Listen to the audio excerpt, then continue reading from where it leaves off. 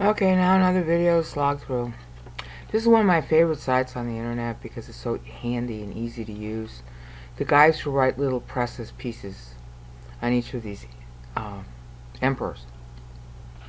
See, dear de Imperativus Romanus. Okay, these guys are all scholars or teachers at universities, and they write cute little preface pieces with short but nice bibliographies.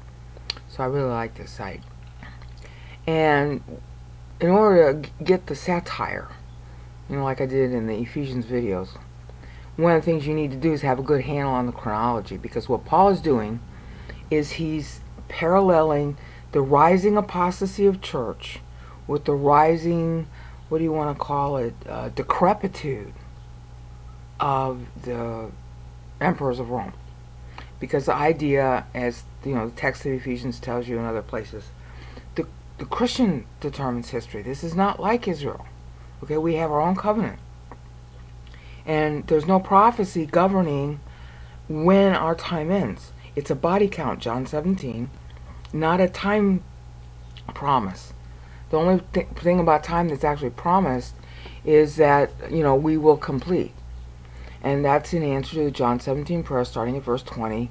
I ask, sanctify them in truth, thy word is truth. I don't ask only for me, but for them who hear their word.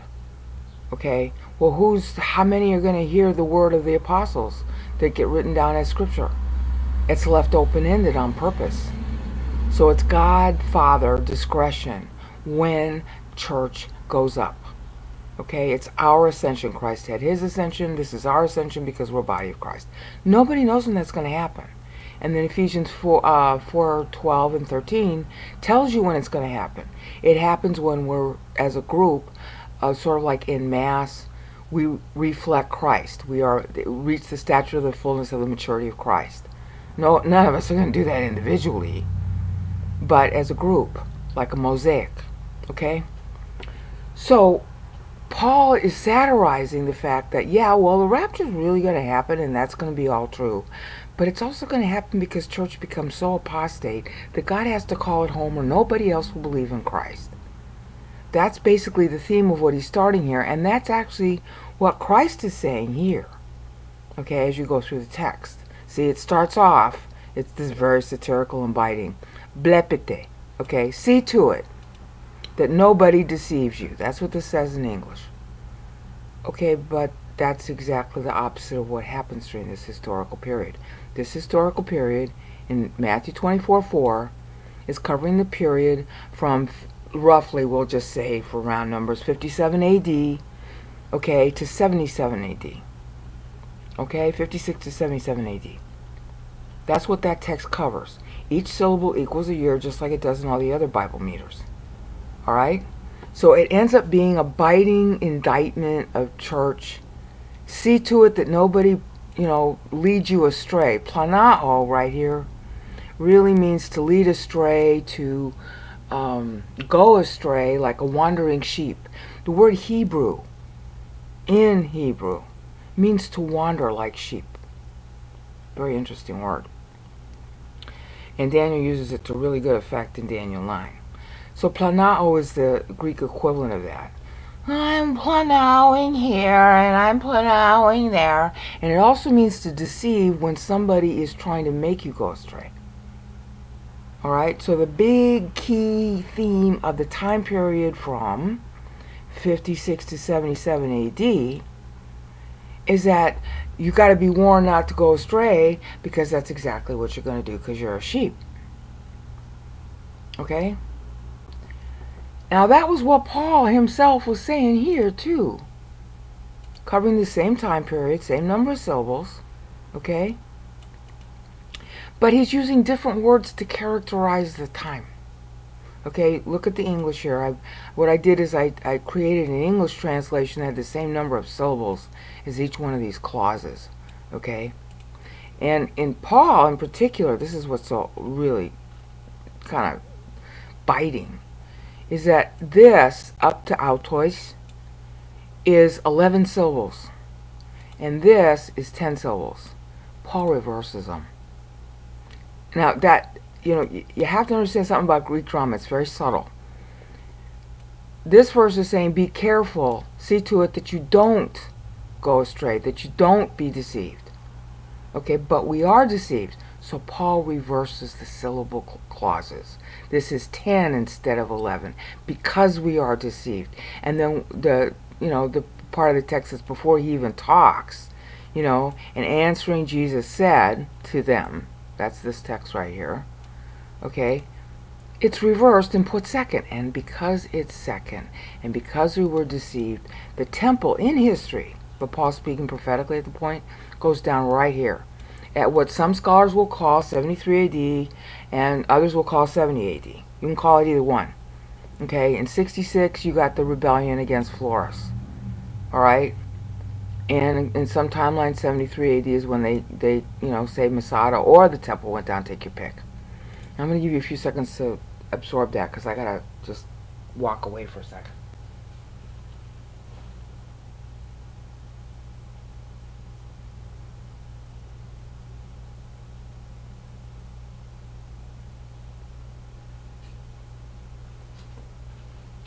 Sorry, I'm so excited I have to sort of calm down. Okay, so now we come back here to our Roman emperors. And what's the time period? Nero. Nero was Roman emperor, after Claudius was poisoned. Nero was Roman emperor from 54 to 68. And of course 68 ends up becoming the year of the four emperors. And that's a topic all in itself, and I did my own Vimeo channel on that, called The Year of the Four Emperors, if you want to get some books and stuff like that that you can read up on. But you can Google on it and just play with that. But the point is that we're looking at Nero starts here and goes to here, which is hysterical. But I've already covered why it's so funny for Nero.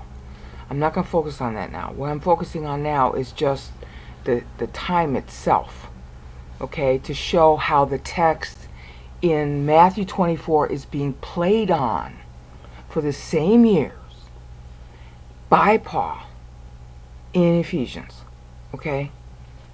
So, the text versus Matthew is in atoi prokatabolis kosmou, alright? That's in him before the founding of the world, okay? And then here, in Matthew 24, verse 4, and Christ said to them, see to it that you are not deceived, or see to it that you don't wander away from the doctrine. Okay? Those are the two lines. Now this is very important. In Greek drama, they did stuff like this. They made really subtle jokes about contemporaneous things as a satire, and they had to be very subtle, because otherwise the emperor could come in and, kill him. Or him killed because you were violating the majestas of the empire. In other words, they didn't have free speech. Okay? If you said something insulting enough of the emperor, you could actually be executed for that. So they learned in their dramas and in their comedies to be very subtle in the way they satirized. And remember, this stuff is being written contemporaneously. Christ is talking and Matthew is writing in 30 AD. Alright? And Paul is writing this in 56 AD when Nero was still alive. So it's not like he's going to make the satire he's writing jump on the head and make it real obvious. Okay? Now, but it's satire because on the Nero side of it, katabolis kosmou. Nero was famous during those days. Well, this is actually future to Paul, but he had started, talking like that at the time Paul was writing. He was famous for thinking he was the real foundation of Rome. That he was the heart and soul of Rome. And he wanted to rename it Neropolis, and he wanted to change the calendar, and, oh, I'm so great and I'm so important. So that's a satire against Nero. Okay? Nero considered himself a god. I was there before the founding of the world, and everybody should bow before me. Megalomania. Kind of like Donald Trump. Alright? And Christ, of course, is doing the same thing here. except that Nero didn't exist yet in 30 AD. Alright? So this is covering the period from 56 to 77 AD in both cases. Therefore, it is satirizing or explaining or informing the Christian reader in advance what time is going to be like then. Okay? And what Christ is basically saying, hi, from 56 to 70 AD, your biggest concern is whether or not you're going to be in the doctrine, whether or not somebody's going to deceive you. And of course, that's pretty timeless for right now. Okay? Hold on, think about that for a minute.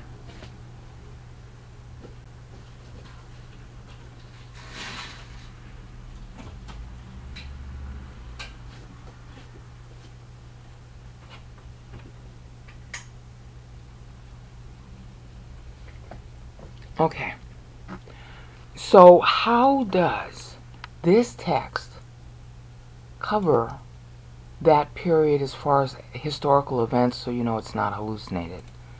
We know how this one did, because this is basically Nero, one of Nero's bragamonies. I'm the founding of Rome. Okay? And then it gets even funnier when you get into the next clause, because he dies here. Okay? And he's pronounced. Okay, to be is the actual verb, but it has a connotation of being pronounced, the way, you know, in the syntax here. See, because you are, to say that you are holy, that's a pronouncement. Alright? So Nero has his own apotheosis, which because he thought he was a god. So here's when he dies. You are alright, Nero. You thought you were the founding of Rome, founding of the world, greatest thing since white bread, and now you are. Of course, he's in hell, but he can be the greatest person in hell if he wants. Ding! Payback. Okay, so now we come here, and Christ is covering the same period. Alright, so here we got 11 syllables up to here, from 56 to 67. Nero's not yet dead, right? He doesn't die till 68. The next syllable. Oh, this is such a killer. The satire is just, I want to kill myself. Look. This is Nero up to 67 AD. He's not dead yet. In January of 68, he has his last sort of like celebration. And I think, I'm not 100% sure, I want to say it was by June or July of 68, he's dead. And that begins the year of the four emperors. Okay? Otho, Vitellius, no, I think it's Galba, Otho, Vitellius, and then finally Vespasian. Alright, blepete. Blepete. See to it. See, literally the word is, it's a command. Look. Well, yeah, well, how is Nero going to look at anything when he's dead? Look, Nero, you thought you were so great. Now look at your grave. I mean, does it get more biting than this? And the same kind of sarcasm, the same kind of satire I've already covered, Paul is using all the way throughout Ephesians, to the point of spotting every time he gets to, where is it, telematos, right here, the eta there. There are 3 different uses of that word in Ephesians passage. Each one, that particular one being Trajan, each one is reserved for the death year of an emperor whose successor undid everything the emperor did. That's pretty biting. That's like saying, hi, you thought you were so important. I'm God. And you know what? Now you're gone. You had opportunity to believe in me. You didn't. And you know what? That's it. Time's up. Curtain down. Okay. So, what is Nero blepping? What is Nero seeing? Blep, blep, blep, blep. See? See? Oh, well, but he's dead. So his eyes are open, but he can't see a thing. Because he was blind his whole life. You see, this is the kind of satire that Greeks used. Alright, that's how come I can be real sure of what's being said applying to Nero. Now, as a result of Nero's death, everybody and his brother was totally trying to see to it that the other guy was put down, so they were all deceived. You had first Galba, then Otto, then Vitellius, then finally Vespasian. And the really sicky thing here is during Nero's last couple of years, right in here in particular, this is when the Florist Rebellion occurred in Jerusalem. And in 66, Nero was in Greece.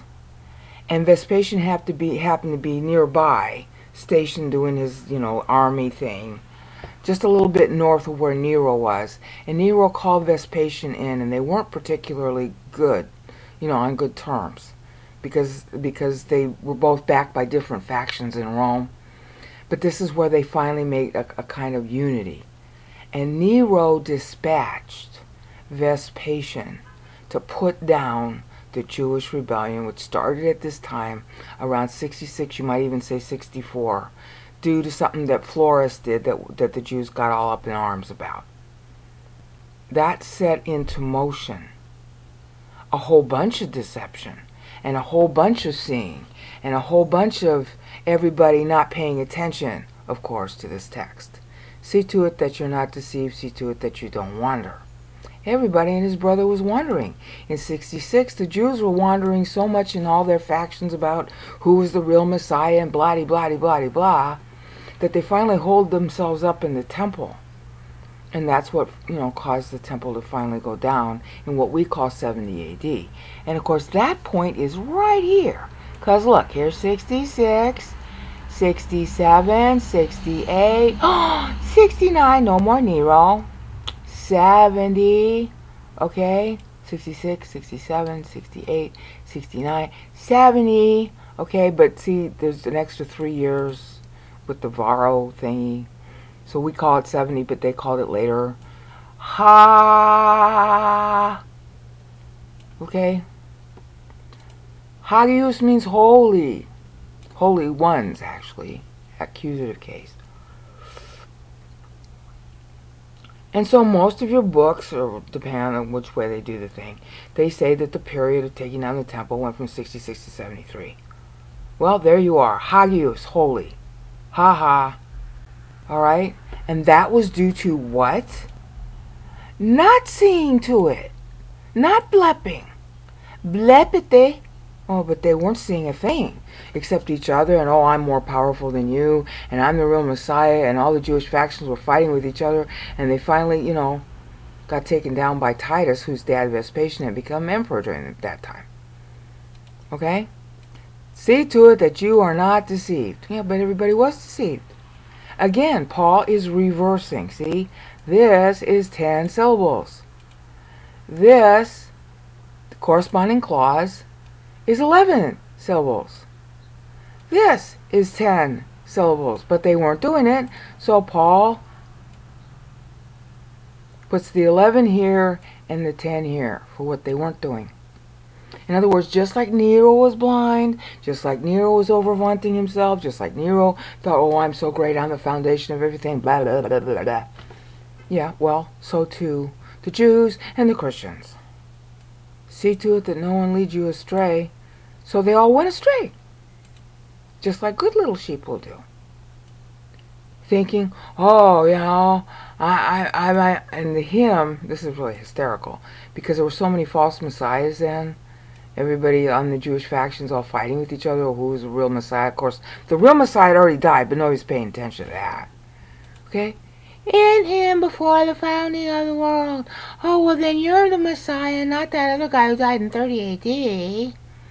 I'll align with you. And then we all hide ourselves in the temple, and then Titus comes in and he rips it all apart. Hagios. And then you're dead, and yes, then you really are holy, because you got saved. Thank God. See how satirical this is? And I've only gotten through verse 4. There's 51 verses in Matthew 24. So I'll stop there. Peace out.